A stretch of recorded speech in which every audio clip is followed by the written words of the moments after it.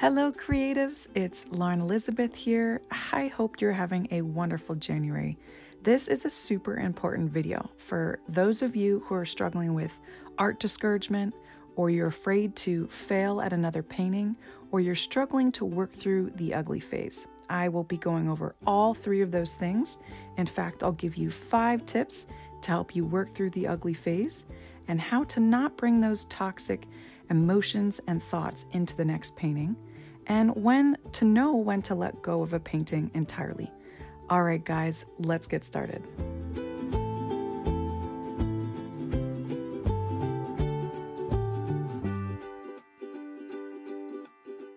Hi creatives, my name is Lauren Elizabeth. If you're new here, welcome. I'm a pet and wildlife artist and instructor. I'm doing a 365 days of color challenge.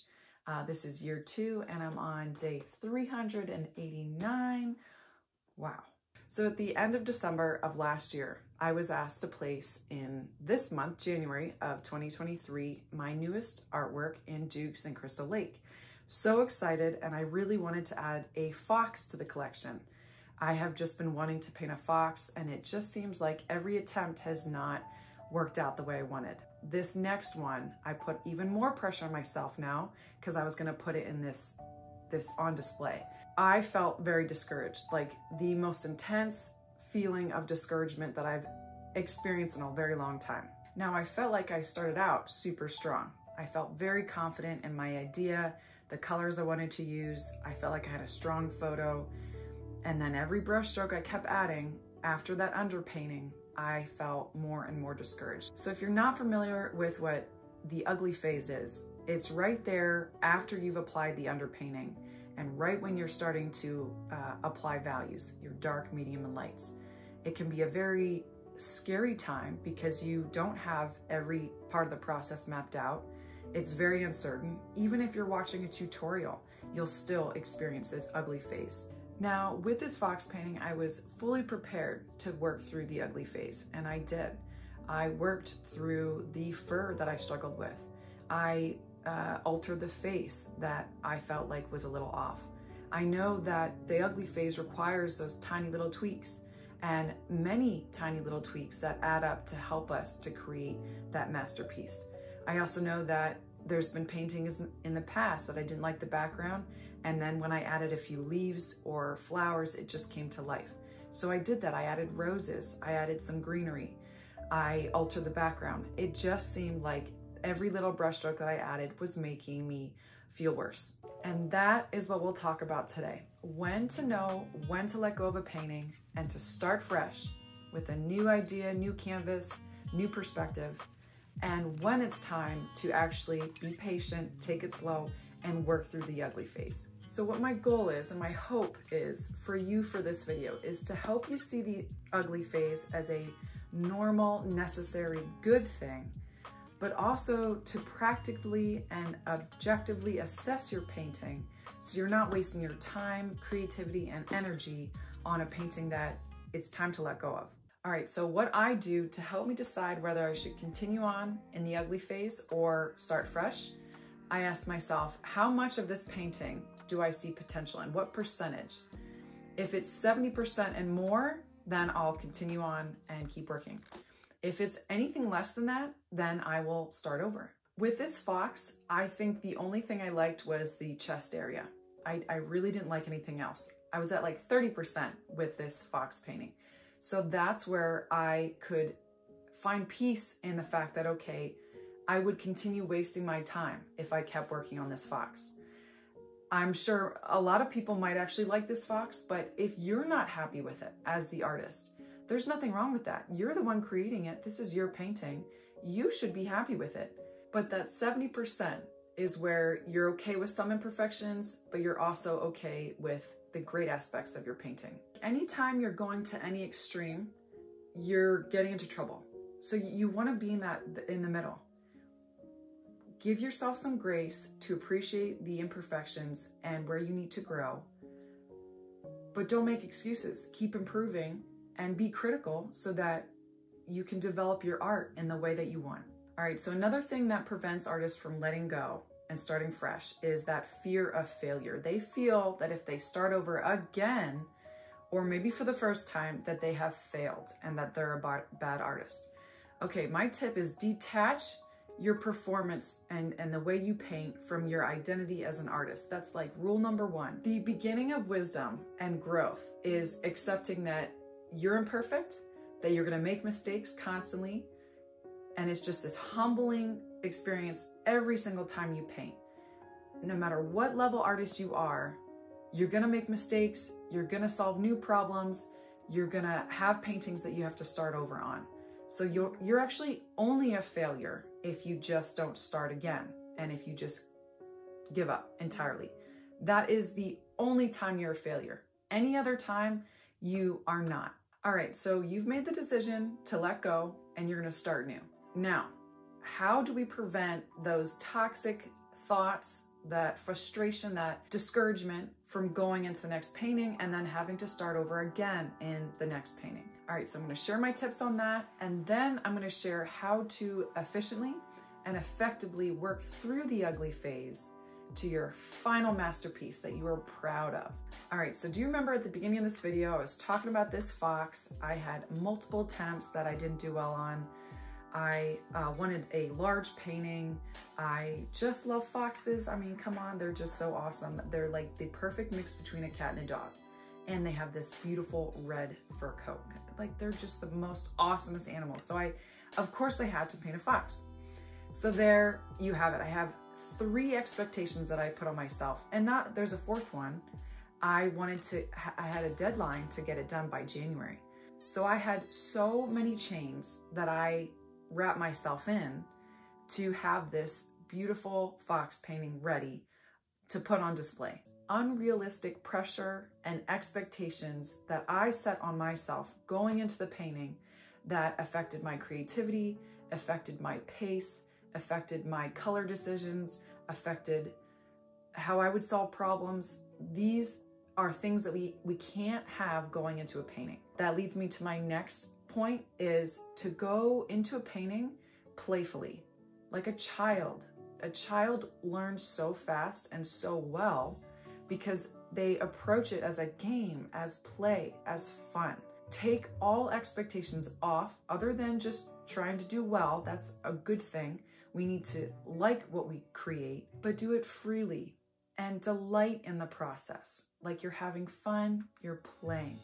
And that leads me to the next point. And just like a child, you expect something great to happen. It helps us to not focus on the past and the mess ups we've done.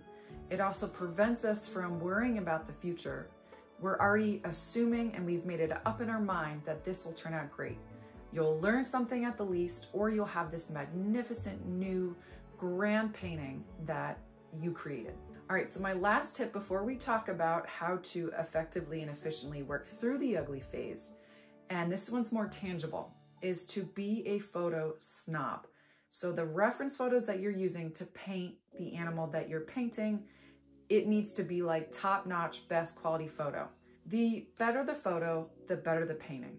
And that good quality photo will also build that confidence so that you don't have any hidden or unknown areas that you have to do a lot of improv. It's very normal for me to go through 10, 20, 50, 100 different photos until I find that one photo that I create a painting from. I try to find photos that have lighting on one side so that it creates contrast, darker one side, a little bit lighter on the other side, not all lit up. I prefer not to paint from photos like that. Crystal clear, accurate coloring, and also non-blurry. All right, so I have 5 tips for you to help you work through the ugly phase. All right, tip number 1, place more time, attention, creativity, and just focus on the focal points. So that's the eyes, the nose, and the mouth. That's where our human eyes look to first, and then we work our way around. My tip number 2, even if you can see lots of detail in your reference photo and you're tempted to just start out painting that, don't. Focus on the shapes of the values and placing down the values at the beginning and the middle, and then leave the details for the very end. I call it the details phase. And yes, I know I said to make sure the eyes and the nose and the mouth are very detailed, but do that slowly. You need to build up layers first before adding the detail over top. Third tip is to expect the ugly phase to last almost the entire process. Like, that's normal. From the time you apply that underpainting to pretty much that final details phase, that's like how long the ugly phase lasts. So what I'll do sometimes in this phase is I'll rush, or I'll start being overly critical, or I'll just assume that I'm doing it wrong because it's taking so long to start looking better. This is where you have to just sit in the unknown. You take a deep breath, you don't rush, you accept that this process is worth it, and good art takes a while, and that every artist of every level goes through the ugly phase. You just playfully, one brushstroke at a time, allow the process to unfold. Tip number 4, let the mistakes develop your artist style. That is honestly what led me to the 2 different colored eyes and the accent colors that I add at the end to my animals. I recently created a video on how to find your artist style. I'll link that down below. But that's what I mean about expecting something good. We will have this great exploration of new things, new colors, new ideas come along as we paint. Not at the beginning, not something that we can prepare for or plan for. It just comes out of us as we're creating. There has been many times where I was painting through the ugly phase in this, what they call the flow state. I didn't feel like it was coming together perfectly, but I knew that the process was just kind of unfolding with each brushstroke. Letting go is the beginning of feeling in control. Does that make sense? All right, tip number 5 is making sure that you are stepping back from your work constantly and seeing the big picture. I know that's probably something you already know, and you might have heard it many times, but let that sink in right now. You need to actually get up from your spot, step back, look at your painting. Don't hone in on small details, look at the big picture, and then even while you're standing, you can add a little bit here, a little bit there. All right, creatives, I know that was a lot. I know I often say that painting should be this fun, relaxing, stress-free process, but it honestly can be very stressful. The ugly phase can feel very uncomfortable. And that is exactly why I want to offer my help if you need it and when you need it. I've created what's called the Online Animal Art Masterclass, full of tons of direction and inspiration and guidance on acrylic pet and wildlife portraiture. And I really focus on technique and color while also being encouraging, practical, and focusing on reducing stress. This is why I got into animal art, guys, because I really was looking for a healthy outlet to help me overcome addiction. And it was a helpful tool that really got me to the healthy Lauren that I am today. Now, this isn't for everyone, but I have designed it for beginner, intermediate, and the advanced level animal artist. If you've never picked up acrylic paint and the artist who has been doing this for years, I also have classes to help you sell and make profit off of your animal portraits.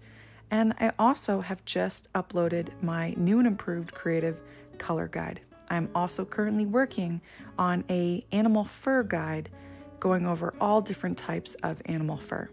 So guys, if this would bless you or a friend, I have links to that down below. But I just thank you so much for watching. Please let me know how it can help you and serve you and encourage you through your own art. Don't stop creating. Have a wonderful day. Bye.